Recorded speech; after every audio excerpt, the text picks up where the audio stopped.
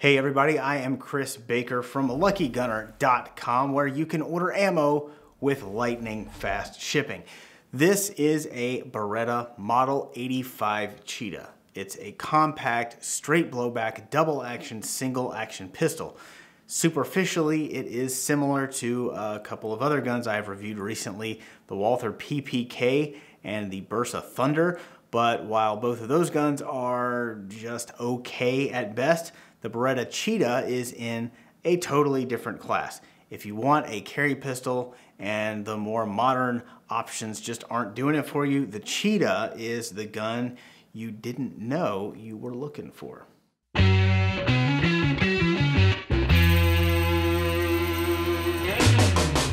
The Model 85 is just one of 8 base models in the Beretta Cheetah series, also known as the 80 series or the 81 series. We're going to look at the Cheetah series as a whole today, what makes them special, and what to consider if you're thinking about buying one. The Cheetahs have the trademark Beretta open top slide and a lightweight aluminum frame. They are double action, single action with a frame mounted safety. You can find them in 380 ACP, 32 ACP, and 22 long rifle. Beretta started using the name Cheetah sometime in the 1990s, but they were actually first released back in 1975 simply as the Model 81 and 84. The 81 was a 32 ACP with a double column 12 round magazine. The 84 was basically identical, but it was chambered for 380 ACP with a 13 round mag. The 80 series was designed for the law enforcement market, primarily in Europe and other countries outside of the US where small calibers were considered acceptable for duty use. It's had a fair amount of success in that role, and I believe they are even still in use in some of those places. In the early 80s, Beretta debuted single stack versions of the Cheetahs, the Model 82 with 9+1 rounds of 32 ACP and the 85 with 8+1 rounds of 380. These 4 models were and still are the most popular and well-known variants of the Beretta Cheetah. They all have the same exterior dimensions, they all have 3.8-inch barrels, but they're not the only Cheetahs. The Model 87 showed up in the 1980s and was the first Cheetah chambered for 22 long rifle. The standard 87s look identical to the other single stack Cheetahs. Later on, Beretta added the 87 Target to the lineup, but it's almost unrecognizable as a Cheetah. It's single action only with a 6-inch barrel and a RoboCop style counterweight at the muzzle. The Model 89 was an early version of the 87 Target that's distinguishable by the Target style wraparound wood grips. The Model 83 was, as far as I can tell, never marketed in the US. It's essentially the same as the Model 85 except for a 4-inch barrel and mags that are limited to 7 rounds.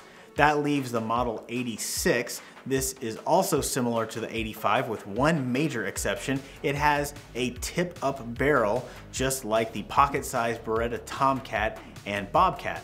Now I don't have a Model 86 here, but here is a Bobcat. You push this lever forward and the barrel tips up so you can load or unload the chamber. Like most blowback pistols, it takes a lot of force to rack the slide on the Cheetahs. The tip-up barrel offered a solution for people who have trouble with that. Unfortunately, the 86 is now one of the more rare and expensive variants of the Cheetah. Some of our regular viewers might have noticed that I tend to have a fondness for guns that are a bit dated, but not quite obsolete yet. And the Cheetah is no exception. The size is similar to a lot of modern compact polymer 9mm pistols. You could make the argument that those guns are superior in most respects. Even so, nothing has come along that quite replaces the Cheetah in the exact niche it fills in the pistol market. They are generally very durable and reliable, and that's because even though it's a small caliber pistol, it's built to the standard of a duty pistol. It was designed to be fired a lot and carried and to withstand a fair amount of abuse. It's kind of like a miniature Beretta 92. And that's nice because even the 92 Compact is a pretty hefty gun.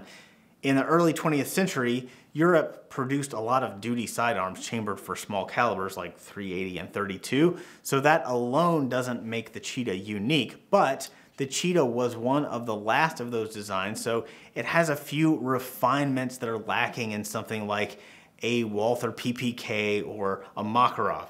Specifically, I think the Cheetah has very well thought out ergonomics. The controls are all very easy to reach, and it's a pretty comfortable gun to shoot for most people.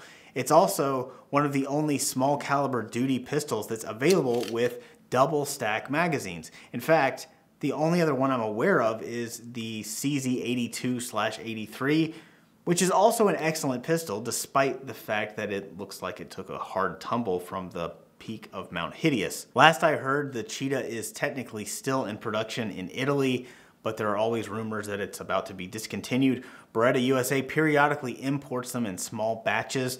There are also plenty of used ones out there. If you have any interest in owning an 80 series pistol, there are a few things you should probably know, starting with the different generations. You can easily identify which of the 5 generations an 80 series pistol belongs to by the suffix after the model number. Now, I'm not going to go over all the little differences between each generation, but there is one major change that bears mentioning when they transitioned from the BB models to the F models in the late 1980s. That is when the sleek, rounded trigger guard became more squared off. But more importantly, Beretta changed the safety lever to a safety/decocking lever.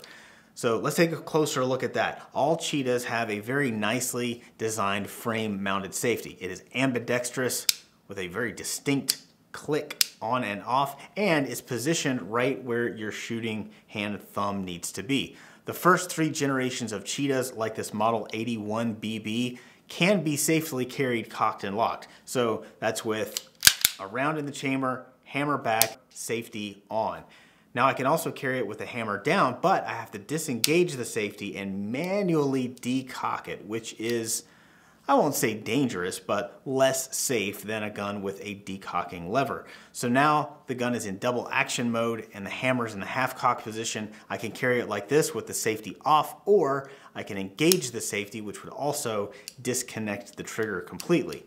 Now, I don't have an F or an FS model here, so you have to use your imagination. But with the newer style safety, when the gun is cocked, pushing up on the safety lever engages the safety and decocks the hammer. So you can only carry those guns with the hammer down and the safety on or off.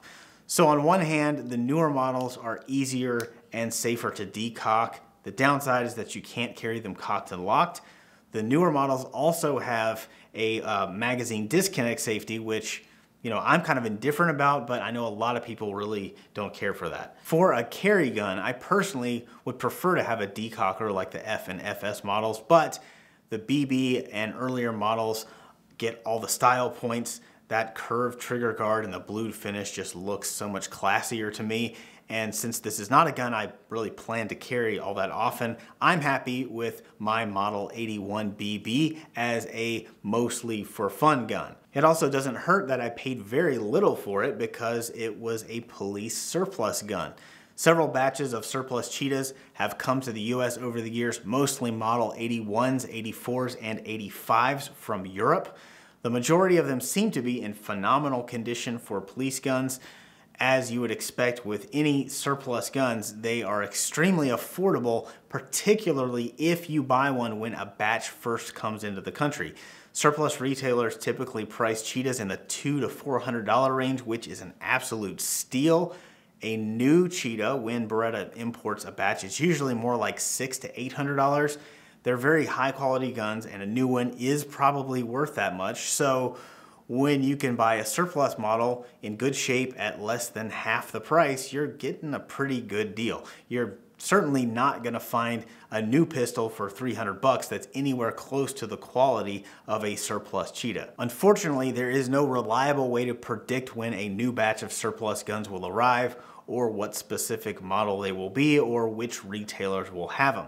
For all I know, there may not even be another shipment of surplus Cheetahs. So if you want one, keep your eyes peeled and be ready to jump on it quick. In the US, we usually associate the Cheetah with 380 ACP. That's the most common caliber for it. But personally, I've always been more drawn to the 32 and 22 models.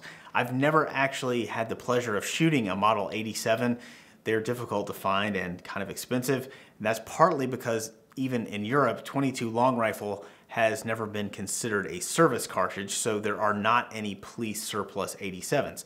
I have had a fair amount of range time with 380 and 32 Cheetahs, and I think the 32s are severely underrated.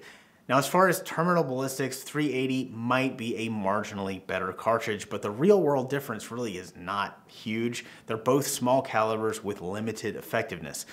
But with a gun of this size and weight, 32 ACP has the advantage of having almost no recoil. It's like shooting a loud 22.